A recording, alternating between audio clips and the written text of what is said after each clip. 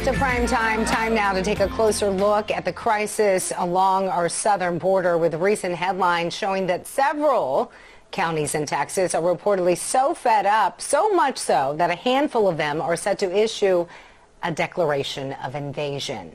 At 3 o'clock Central Time, so right now, officials from multiple counties are holding a meeting that won't be available to the public to make announcements regarding this issue. Leading this is Kenny County Judge Tully Shahannon, who issues a disaster declaration last year over the negative impacts of illegal immigration in the area. This coalition of counties is now calling on Texas Governor Greg Abbott to declare a state of emergency in his state in order to be able to take executive actions against illegal immigration in that state. Joining us live now to discuss what this means are fellow Texans Rick Green, founder of the Patriot Academy, and Daniel Miller, who is the president of TexitNow.org. Gentlemen, good to see both of you. Thank you for having us. Hi, Daniel. So, Rick, let's start with you. Just so our viewers, just to clarify, what does it mean when a county actually wants to declare an invasion? Well, it should have been the state declaring this a long time ago. We've known since Joe Biden took office that he was going to allow this to happen, and the millions of people that have come across the border and nearly 1 million that are gotaways, we don't know who they are or where they are, is a danger not only to Texas but to the entire nation. The federal government is not doing its job under Article 4, Section 4. It's what we call the guarantee clause. They absolutely should be guaranteeing us to be a republic and protecting us from an invasion. They're not doing that. Therefore, the state has the right under Article 1, Section 10 to take care of this themselves. You have some people that have called for this for a long time. Two of the candidates against Greg Abbott called for it. Huff Hines and West both. You now have Kari Lake running for governor in Arizona calling for this. These counties are basically taking it into their own hands and saying, listen, if the state's not going to declare this an invasion and do what constitutionally we could be doing as a state, we're going to have to do it as a county. I think it's a positive step. I wish Greg Abbott would take this step, but we've been trying to get him to do it for at least 1.5 years now. Yeah, I know you've been very critical of it. And as you mentioned, Kari Lake in Arizona, that's been one of the things that she'll do on day one if elected. But Daniel, again, going back to this point, this is something that, people like Rick have been very critical of, been asking the governor to do for 1.5 years. But why is it taking some of these counties, some would argue, so long to say that they're going to declare an invasion? Well, look, it gets to what Rick said. It should have been the state. And it's not like these counties have not been begging the state to do what the state needs to do. Look, Greg Abbott on this issue makes great campaign mailers, but has been an abject failure in doing his duties down on the border because they don't want to take that next logical step, which is, going ahead and letting everyone know that the federal government has failed. This is an invasion by every definition of the word. June 6, 1944, 160,000 Allied troops landed on the beaches of Normandy in the greatest amphibious invasion in modern history. We're going to have that many cross over the border from Mexico into Texas illegally in 1 month. And that number is set to double or triple given what's happening with Biden's policy. So it is an invasion. And the fact that these counties had to have the courage and the fortitude to do what Greg Abbott and the officials in the state should have done a long time ago goes a long way to showing the divide between where the governor is on this issue and where the people of Texas are that have to deal with it every single solitary day. Let's go to that word invasion. Rick, more politicians are starting to use that very word. Do you think the tide is turning here and that this is being recognized by politicians and the media as more than just a minor crisis? And when I say media, of course, I'm talking about mainstream media. Yeah, I do, Miranda. Daniel and I and others have used it for years. Frankly, we've been saying this, and we were considered the crazy folks for saying it. And now it's becoming more and more used because the American people recognize it. Almost every poll you look at in terms of what's the number one issue, immigration, illegal immigration coming across the border continues to be at the top. And so the politicians are finally responding to that. But I think, what Daniel's saying is exactly right. The state should have done its job here. And part of the reason for this all hat, no cattle approach of Greg Abbott talking a good game in the campaigns and sending out the mailers and then doing very little compared to what he could do. Part of the reason is he's being advised by a lot of folks that are saying you got to follow the Supreme Court decision in the Arizona case that was taken to the Supreme Court years ago over this question of what the state can do at the border. What he should be doing is looking at Scalia's dissent in that opinion and taking an aggressive approach to say, you now have a very different court. Let's do the right thing. Let them challenge it. Get it back to the Supreme Court. I think that decision would be the exact opposite today. And I think the court would say in a majority opinion what Scalia said all those years ago, that a state absolutely has the right to defend their border in this case. Do you agree with that, Daniel?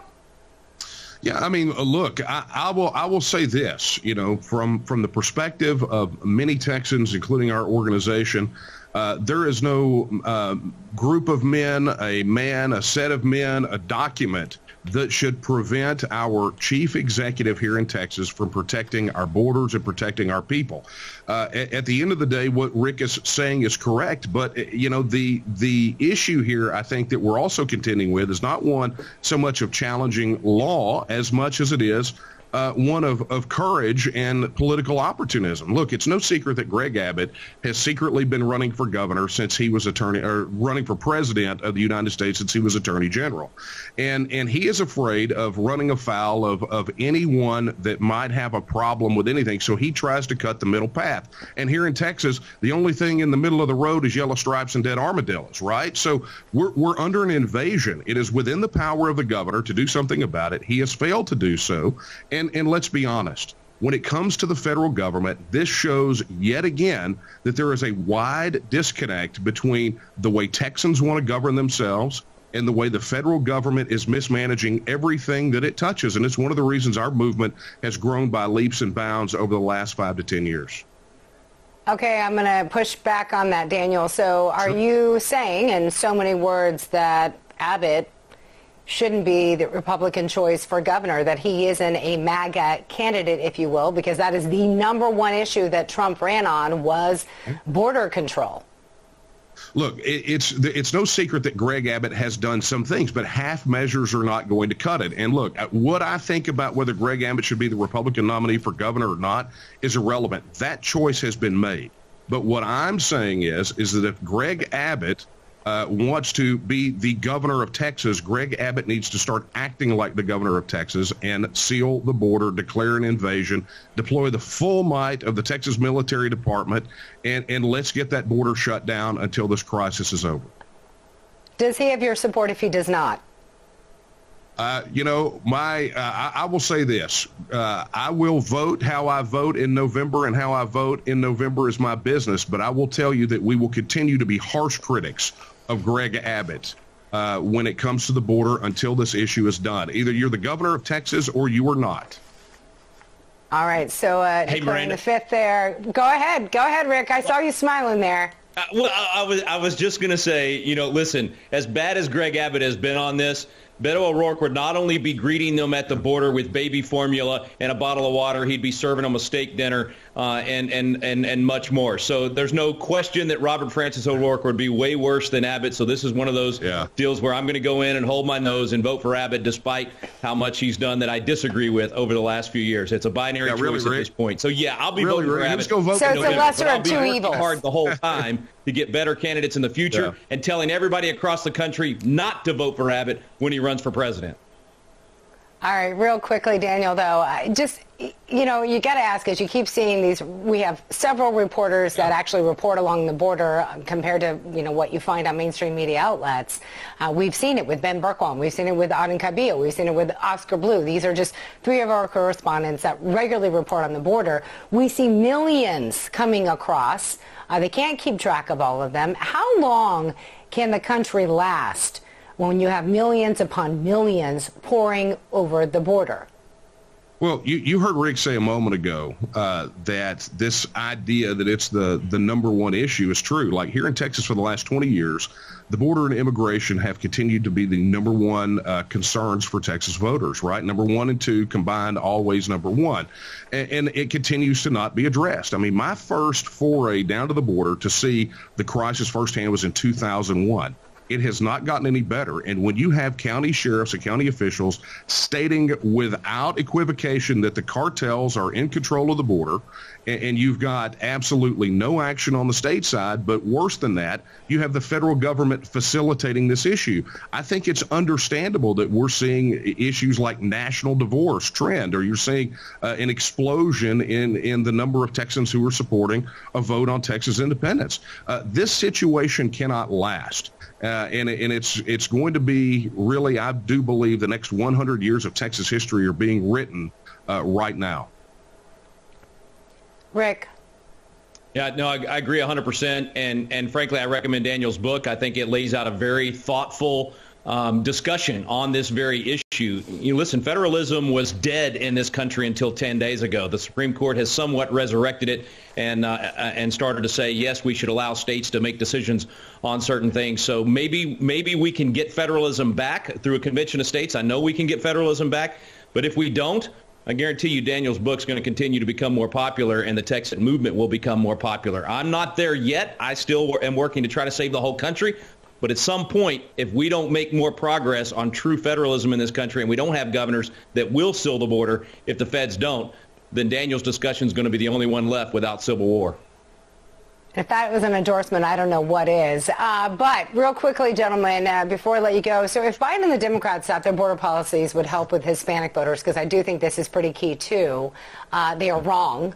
Clearly, Biden's approval among Hispanics has now dropped almost 50 points since he began his presidency. Rick, looking at the midterms and again 2024, how devastating is this not only for the president, but his party? It's huge. I was shocked last week looking at some of these numbers, not only on this question of Biden himself, but even on the question of are you proud to be an American, how much we've lost in just 10 years and how much Biden has lost in just a year. 30-point drops in some of these polls. It's massive. And it's exactly what you just said, Miranda. These things that he thinks and that the left-wing part of the Democrat Party, I'm sorry, the entire Democrat Party is left-wing, part of what they think was going to win them Hispanic votes, they're losing. We know this. Daniel and I know this in Texas. Hispanics in Texas are not for an open border. They want the border sealed as much as anybody. They followed the law. They did it the right way, and they're sick and tired of seeing this abused in Texas. So, yeah, I think this has been exactly the opposite for Biden. I've said this on your program before. I think it's going to be the same with the abortion issue, with the election issue, all these things that they think are winning issues for them. It's actually causing them to lose their entire base in addition to the moderates. Daniel, how much do you think this is going to cost? Again, same question to you, the president and the Democratic Party on a whole. We've seen some results here when it comes to primaries, particularly in your state. But again, moving forward, what do you anticipate? Well, look, I mean, go through the Rio Grande Valley, talk to the Tejanos down there about all the issues they care about, and you will learn rather quickly why President Puddin' Pop, his approval ratings falling like a turd from a tall horse. His policies, the policies that are being promulgated by the neo-Marxist party in Washington, D.C., they don't fly well with a constituency that believes in hard work. You keep what you earn, and the rule of law. And, and that applies whether you're Hispanic, whether you're black, whether you're white, whether you're like me, a bit of everything. The fact of the matter is that people have certain values, and they see this neo-Marxist experimentation coming out of the Washington District of Criminals. And, President Puddin' Pop's not on their top 5 if we were on MySpace anymore. What a shocker. President Pudding Pop. Spoken like a true Texan. I love all these expressions here. It's awesome. All right, gentlemen, real quickly before we let you go, Rick, tell us quickly about the PatriotAcademy.com for our viewers if they'd like to learn more. Yeah, if you were concerned about that poll last week about how few are proud to be Americans anymore and how much patriotism is dying in America, I encourage you to go to PatriotAcademy.com. We're restoring constitutional principles and teaching people how to be good biblical citizens. And we have all kinds of programs, youth programs, constitutional defense programs where you learn how to defend yourself with a handgun and understand the Constitution. And then you can be a Constitution coach for free and host a class in your home or your church. 13,000 coaches now, Miranda. It's all over the country. There's an awakening happening, but people have to get civic literacy back. We're in all this trouble because of civic ignorance. It's time to become students of freedom again. Well, if I can memorize all those sections of law that you do, sign me up. Daniel, before we let you go, tell us about Texas. Absolutely. Look, everyone ask yourself this question. If your state was a free, independent, self-governing nation right now and had control over its own policies, and you had to vote to join the union, knowing everything you know about the federal government, would you vote to join? If you wouldn't, then head to texitnow.org and find out exactly how we are restoring the right of self-government to the people of Texas. Thank you so much. Daniel Miller, Rick Green, always a pleasure. Thank you, gentlemen. Thanks, Thank Miranda. you. All right, coming up, what is the liberal world order that President Biden and his advisors keep talking about? We will investigate coming up next in just a moment. We'll be right back. You're watching